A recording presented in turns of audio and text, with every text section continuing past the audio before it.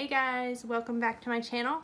I just wanted to hop on here really quickly today and share with you guys my CVS couponing haul for this week.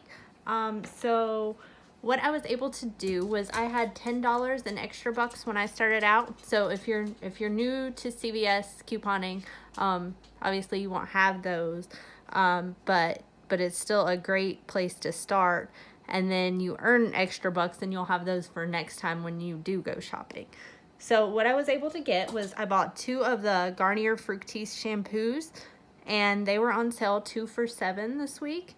And then everybody that has a CVS account should have gotten $1 off 2 coupon.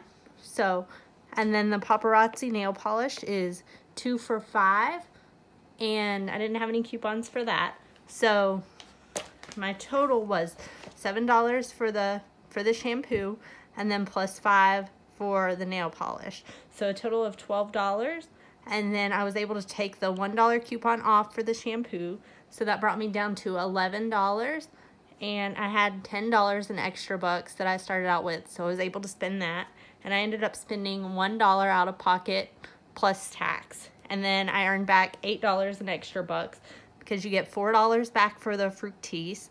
And then you get $4 back on the nail polish. So that means I have $8 for my next transaction, whatever I choose to buy. And I'm planning on going back again this week and spending that $8 towards something else. So now if you're new to couponing at CVS, you could break it down and do your transactions separately just so you spend less out of pocket.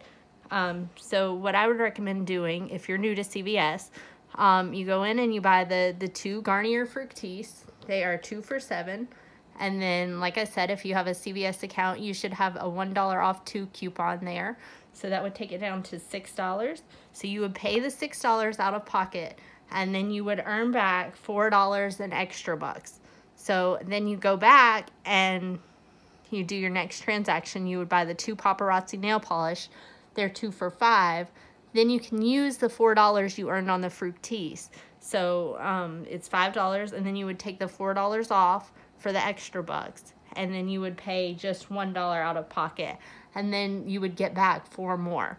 So out of pocket, if you do the 2 separate transactions, out of pocket you'd be spending $6 and then $1, so $7 out of pocket.